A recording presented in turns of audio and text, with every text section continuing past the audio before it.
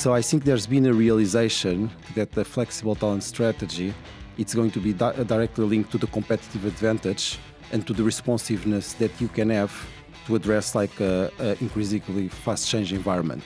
The market now is changing, and how you build your team and how you need to resource your team is changing. The moment that the constraint of the location is out, people are looking for the skill set that they need to deliver the work rather than when they are. 65% of talent leaders could only plan 6 months ahead or less. What do you think the future holds? I see that the organizations are already putting into place programs to integrate contractors into their own culture in a way that in the past was not relevant. Hello everyone, this is Hiring on All Cylinders and I'm Chris Abbas. Today I'm joined in London with Joao Martires, COO of YunoJuno. Hello Joao. Hello Chris, thank you so much for having me. All the way from Portugal, yes. In London. You brought the weather with you. Well, I wish that was the case, but no. I think everyone wishes it was the case too. It had a few good days when I was here, and it lulled me into a false sense of security, and then raining today. We're talking today about something that is on front of mind for a lot of leaders that I'm speaking to at the moment, which is flexible talent strategy and solutions.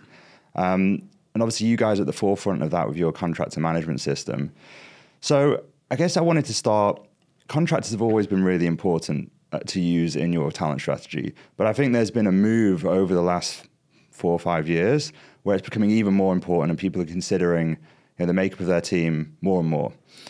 What do you think the trends are, or the things that have happened in the last 4 or 5 years that have led to people considering contractors as a bigger part of their strategy? Yep. So I think like it's very relevant question, and like there are market dynamics that have accelerated these considerations. So one of them is like the usage of more distributed workforces. Then there's a massive acceleration on the technology landscape as well. So like with the companies to become and to continue to be innovative, they need to tap into skills that they don't have today. So I think there's been a realization at the top of the organizations to think that the flexible talent strategy, it's going to be directly linked to the competitive advantage and to the responsiveness that you can have to address like a increasingly fast-changing environment. So one of the key things that we hear about flexible talent strategy, it's around like driving innovation. So like looking at the organization, mapping the skills, making decisions. These skill sets, we want to have a permanent team and a core team to do it. Then the other skill sets, we want to have it on demand. Then I think it's also a big consideration around competitiveness and the responsiveness to market conditions. So we have seen over the last years big economic cycles that have moved sideways in very short amount of time. So it allows flexibility and adaptability to the organization. And I think there's also a very interesting one that's around diversity, equity, and inclusion. Because like using like contractors and expanding the talent pool beyond the permanent, it's actually quite a key consideration that in the previous years, I would say that it was more focused just on permanent hiring. I think like organizations now are also expanding diversity, equity, inclusion, and to start to look at the benefits of having a flexible talent strategy that contributes to that by leveraging more contractors. And are you seeing that, a lot of the old narrative around building your talent strategy was maybe having 80-20, which would be 80% FTE and then 20% flexible contractors, freelancers, etc. Are you seeing that flexible percentage is increasing over the last few years? I think so. Like when we are speaking with the talent leaders, HR leaders, and other leaders in the organization, there's definitely a consideration there because like I think like the movement, and there's a big movement that's related with the skill-based organization. So like the biggest organizations are moving from like jobs and family to actually map organizations based on skills, and then to also address, for example, new technologies, new innovation. There's a little bit of uncertainty in the future, even on the impact of artificial intelligence, generative AI. So there's some big trends that are bringing some uncertainty and that require also the companies to become more responsive. So we do see that in the market that 80-20 rule, it's at least being challenged. I would say that probably on the largest corporates, it's more considerations. But when we look at like mid-size or like challenger companies or disruptive companies, that 80% at 80-20, it's no longer there. Yeah, absolutely. I share that experience as well from speaking to leaders. It's definitely moving to 70-30, maybe 60-40 in some instances. And I think the last 4 years where there's been COVID and it's meant that companies have had to move up and down. Then there was that big boom in 21-22 where they had to scramble for talent. It was hyper competitive. And then layoffs again. And I think leaders are understanding that the market now is changing and how you build your team and how you need to resource your team is changing. And that flexibility really is an advantage. Now, I guess if you're a leader and you're thinking about how to build your team and you're interested in contractors and building a flexible workforce, what are the key considerations that you think a leader should be thinking about? Talentful provides flexible recruiting solutions to the world's most ambitious companies. Are you thinking about ways to add flexibility to your talent function? With recent market volatility and hiring set to return to growth mode in the near future, there's never been a better time to choose the right partner to help you scale. Talentful's embedded sourcing, recruiting, coordination, and talent advisory services have been trusted by the world's leading brands. Companies such as Atlassian, Microsoft, Expedia, Pinterest, Waymo, and more. Whether you're hiring across engineering, go-to-market, or G&A, Talentful has got you covered. To find out how Talentful can help you, visit talentful.com. Yeah, so I think like it starts like with understanding the organizational needs. So from a leader perspective, understanding what are the business goals and the skills that you require to achieve them. Then I would always say that it's important to understand with that what's the nature of work as well, because there's always going to be a consideration: should we have the skills as permanent people and more with the long term, or are the skills a need that I have today to more for a tactical or even a strategic initiative, but it's going to be more a project based. So I would always say that that good understanding of what is required to achieve the business goals, it's going to help. And then I think there's also a consideration around the type of skills that are required to do that. Because if it's skills that are very niche and that they are going to be probably driving innovation, often due to the opportunity cost of trying to get the permanent hire, you are better off looking that as a contractor basis. And I think lastly, it's quite important for the leaders to take into consideration the responsiveness to the market conditions, because it will allow to scale up and down if required the organization, just by baking that, so just by bringing contractors and then having a good understanding of what is the demand that they need to respond to. So how, when using a platform like YunoJuno, how fast can an organization expect to, scale up a team or get contractors on board? And could you talk more about that process? Yeah, of course. So one of our key things is that we leverage product and technology to accelerate all the onboarding processes. So a company that is using YunoJuno, typically to onboard a contractor, including vetting the independent structure, verifying all the documents and having them up and running, it takes less than 2 days. And originally what is happening is that like this process is particularly around like the validation of all the documents take normally like 1 to 2 weeks depending on who is doing it. So there's a piece of like doing and leveraging the speed, leveraging technology to accelerate onboarding. And then one of the key features that a lot of our clients like is that they can build their internal like almost talent pool. So instead of like being managing multiple contractors in multiple places, it brings a centralized view that particularly for the known relationships, they will have like analytics and insights on what they worked, what they have worked, what are their skills, what has been basically the cost, and it spreads that across the organization. So it's almost like building your own internal marketplaces and retaining that information. And once they have been vetted, you can just go and book them. So after those 2 days of onboarding, if they are available, they can use like our in-chat function to talk with the contractors, and then they just it's almost a one click at one click of a button to book those contractors. Awesome. And in terms of the vetting, and do YunoJuno deal with the vetting? Does the company interview the people? How does the process of making sure the quality bar is high enough or matches what the company is looking for work? So it depends normally on how they are sourcing these candidates.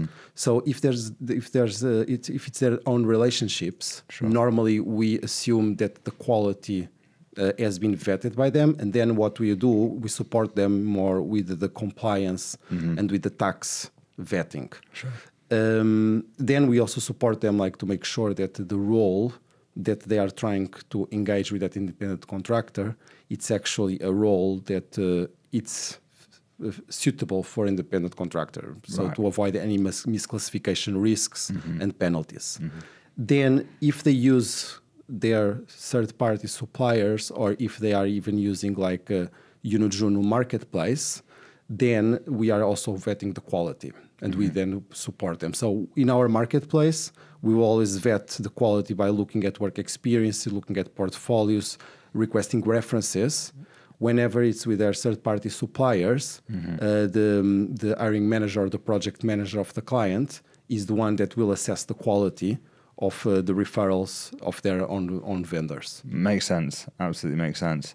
And you mentioned some of the considerations, and this is where I think some people get concerned about contractors or maybe don't understand, is they think it's really complicated around legal and compliance, and it maybe is, but how should people think about that? Can you talk about the considerations on the compliance legal and how a leader could effectively handle those things? Yeah, so I think like there's 2 ways to look at that. So if you do it yourself, then it's probably going to be more complex because you will need to take into consideration like multiple local regulations from tax, from employment, in particular those 2.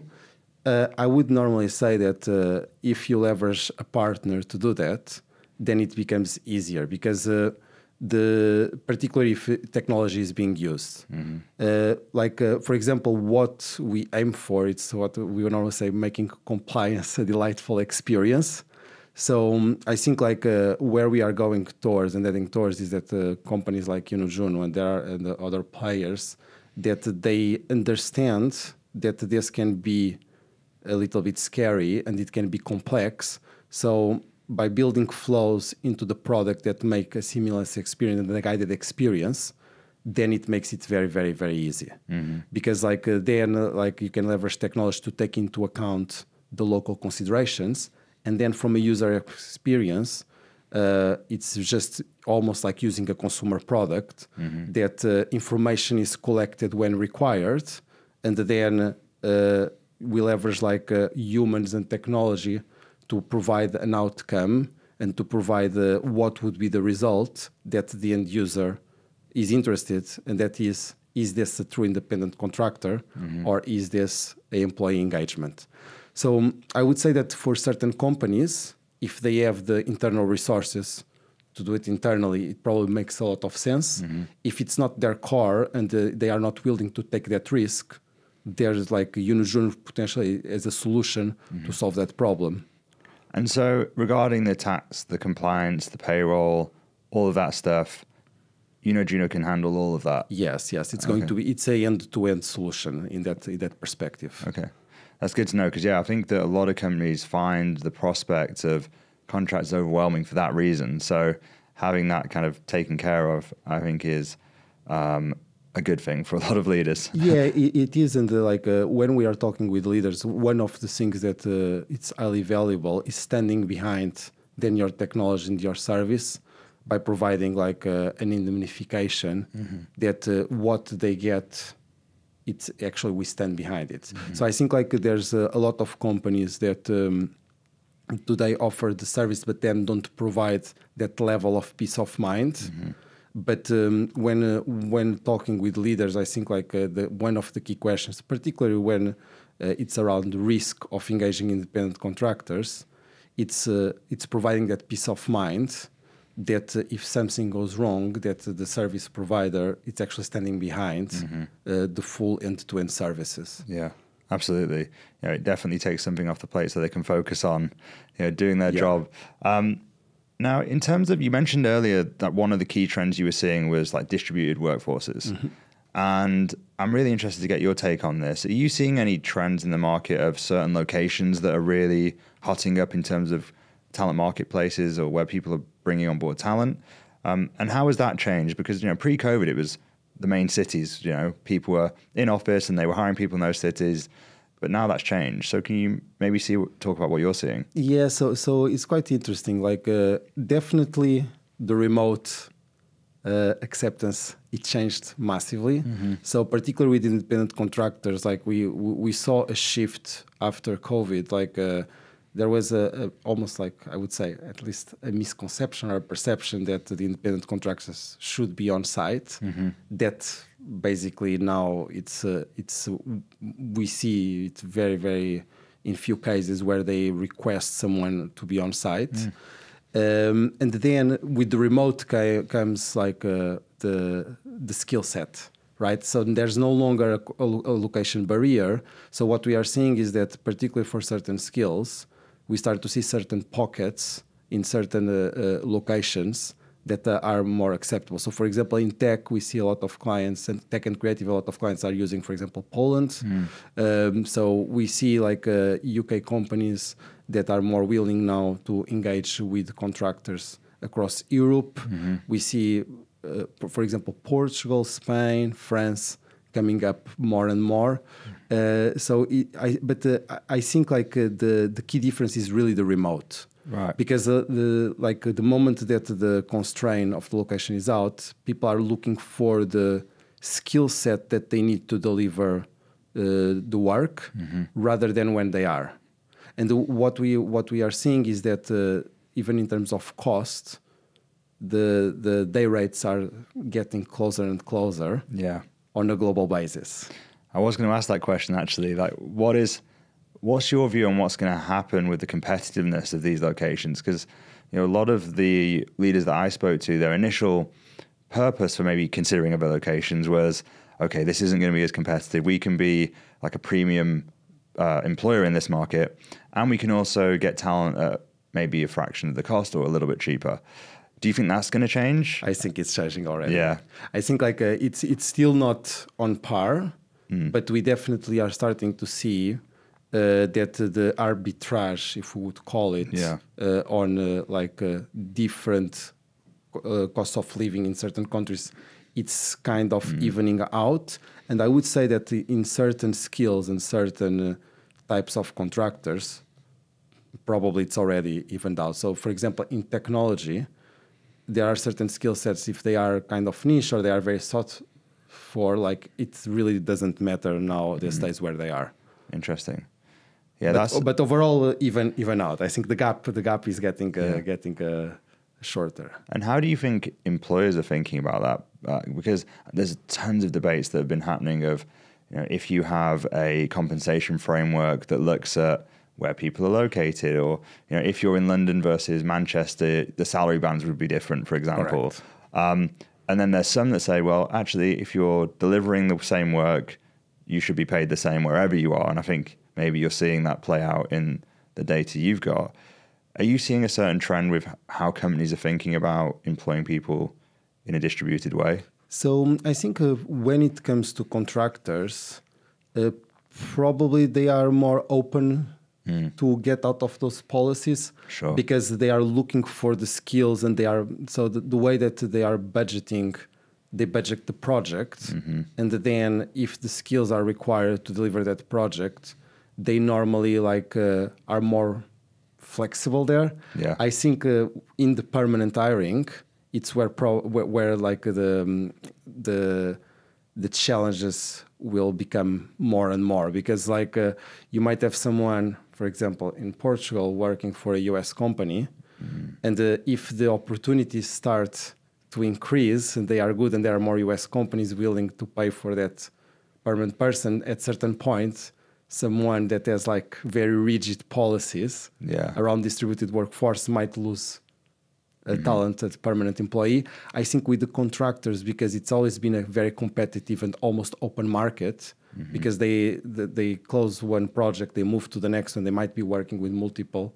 There's already more acceptance on the market dynamics versus the other one. So I don't think, in short, I don't think there's any change or material change in terms of the key considerations there, just due to the nature of it's almost like being an open market for longer. Yeah, that makes total sense. Regarding technology in general, there's this big AI push, and everyone's talking about AI. Firstly, I guess it'd be interesting to talk about AI within your product, if there is ways you're thinking about AI in your product itself. But then also, are you seeing an increase in the demand for AI talent in your marketplace? Yeah, so on the first point, we do see certain use cases where we are now looking to invest. So one, it's to support users to do more relevant project descriptions, and that's based on even previous projects that they've worked, and that's just speed, because what are the key deliverables, what is the project description, all of that. If there's been a similar project within the company but that the project manager didn't know, we can see how to harness that data and then to provide a relevant job description. We also see that on the algorithm and on the search, to match and to do recommendations then based on that project, go to the marketplace, pick up the skills that have been successfully delivering those projects in the past, and then recommend people. So that's where we see a lot of potential. It's helping and making it more efficient from the end user, and then they can just add it, and then on the recommendations on matchmaking to increase the likelihood of a project delivery. Then in terms of companies looking for AI skill sets, we see that more on the tech sector.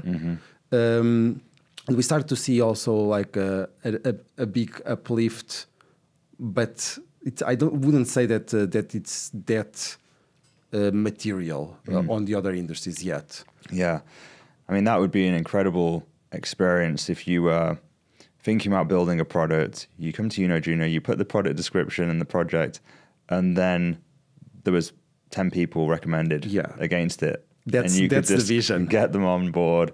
That seems incredibly simple. So I kind of want to run through a bit of a case study here of, if I'm a talent leader or I'm a leader in general, I've got a project upcoming, it's for a defined period of time, and I'm thinking, okay, contractors could be a really good way to solve this problem and to build this product. What would be the steps that I'd go through with a platform like yours to go from that thought process to having people in my business? I think that would be an interesting kind of roadmap to talk through so people could understand it, what they would need to do. Yeah, so I think if you have a project description, you just place the project, then you can if you already have like your known contractors, you can invite them. So let's say that you have a project and you already have worked with a few people that you know. Sure. And you just want to bring them on board, accelerate, then making sure that timesheets or milestones are captured, and then pay them. You just invite them to the platform. You don't need to do anything else, actually. Right. And then everything is done automatically by the product. If you don't know the people yet, you can just put the brief on the marketplace. Then you can search, and you can filter, for example, for the skills that you need for the project, or today you can also like leverage our talent team so that they can support you by making like recommendations. Right. So those are really the steps that you would need. Then all the compliance, all of the payments, invoicing, that it's taken away from you, and it's done by the product or by the YunoJuno team. Awesome. And if I have a mixture, so I know a few people, but I need a few extra, and I don't know them, I can do both. Yes, you can do both. Right. And so if I'm a hiring manager that's got some time, I want to lead it, I can search through the people myself, I can interview them myself. But if I'm not focused on it, there's someone who can help me in the business, and you can bring the candidates to me. Yes, correct. Cool. And you can even, so it's one feature that we build that it's quite loved by the hiring managers and project managers, is like building like dynamic talent pools that you can, like, let's say that you know that you have a project coming in 1 or 2 months, and you want already to start to build a pool of talent. You can build that pool of talent with your known relationships, with the people that are in our marketplace, with people that might be referred to you by your talent partners. You can build there, and when the time is done, you can invite them. You can check their availabilities, and then you just go into the execution mode. That's cool. Yeah, so that's quite an interesting one. Yeah, I wish most people were as planned and prepared as that. I feel like a lot of people aren't. Well, some of them, yes, it's used, but probably not as the adoption that you would like people to have it. Yes. But it's a great idea. We actually, I think because of the volatility recently, I think this actually leans into the use for contractors. Is we did a survey recently that showed that 65% of talent leaders could only plan 6 months ahead or less. And I think that this is a real use case for using contractors because, if you can only see that far ahead, it doesn't make sense to hire permanent teams, right? And even the time to hire, it's not going to fit because certain roles, you hire them, by the time that you onboard them, 6 months are gone. Exactly, yeah. It really doesn't make sense. So I do think that flexible workforces are going to be a really big thing. And you're seeing this move to fractional talent as well. They're calling it fractional talent. I know tons of people who've taken that step. So that I think the quality of candidates and the talent pool that you have access to now is getting bigger and bigger for contractors, which is really interesting. Regarding the talent that you provide, is it full-time 5 days a week? Is it can you get 1-2 days a week? Like, how does that work? So we see a mix. So we see that, for example, if we have actually a mix of everything. So there might be someone that has a project that requires for X many weeks, someone that's working 5 days. That happens.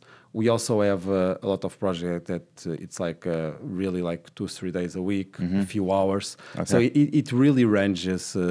In the tech industry, we tend to see longer term projects. When it comes to creative marketing or even sometimes even product management, sometimes it can range like for a long term or just can be just a few hours or 1 or 2 days. So access to the whole spectrum there. Yes. And sometimes we see contractors, they are working with 2-3 clients at the same time as well. So they kind of that fractional movement. It's quite clear on the when we look at client per contractor at any given time, you can see that. Awesome. So it's clear that there's a trend happening right now. If you were to get your crystal ball and predict what's going to happen in the future and where the market's going in regards to flexible talent, what do you think the future holds? So I think like in the future it will increase. So like I'm speaking with a lot of leaders at the moment, and a lot of the questions and the considerations are like forward-looking, and it's all around the skill-based organization. And then the consideration and what the leaders are seeing is that, okay, we need to actually have two movements or two main drivers. One is the core and permanent, and the other one, it's going to be the flexible talent / contractors. And then on the flexible talent contractors, their concerns is that does it make sense even in the future to have a big portion of people that are permanent? Because like the technology, and particularly with AI, accelerated a big change that I would say that it's unclear what's going to be the impact. And what we are seeing is that the requirement of specific skills very likely will increase, and the working ways will change. So I think like what I believe it's going to be in the future is that definitely that percentage, even now that might be on the 30-40% of contingent, probably it's going to accelerate even further. And I see that the organizations are already putting into place programs to integrate contractors into their own culture in a way that in the past was not relevant. So I believe it's going to be the use of contracts is going to accelerate even further in the future. Wow. Well, I think that's a good place to wrap up. Before we wrap up, where can people find you? How can they get in touch? So to find me, like just we have our own website, so YunoJuno.com, and we are always reachable. Yeah, awesome. Well, thank you very much, Joao. And thanks for listening. If you enjoyed the conversation, please don't forget to follow and subscribe for future episodes. Thank you.